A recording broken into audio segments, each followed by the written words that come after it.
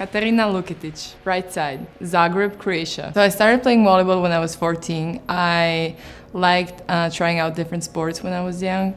And I had a friend in my class, she said, hey, I'm gonna try go play volleyball. And I was like, yeah, that sounds cool. And now I'm here. My favorite volleyball memory so far is, it's kind of difficult to choose one because I had a great team last season with the club.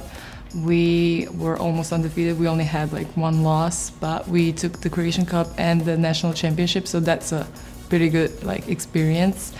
I also loved playing for the national team because I feel like that's something just every athlete aspires to be a part of, the national team. I fell in love with the game of volleyball because volleyball is a team sport.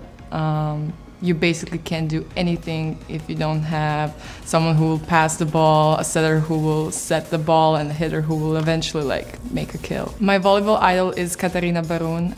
She is, in my opinion, the best Croatian volleyball player. She's like absolute dominance on the court, and of course she's also an amazing person, and that's why I aspire to be like her. I thought the University of Texas was best fit for me because of the superior volleyball program and the team of amazing girls, and because the school is really good. My major is undeclared for now, but I'm interested in finding everything Texas has to offer. One thing people most probably don't know about me is, well, my biggest source of happiness are puppies, but people probably know that since I post a lot about my dog, so I'm not really sure. I guess you don't know a lot about me because I just came here, but you'll find out.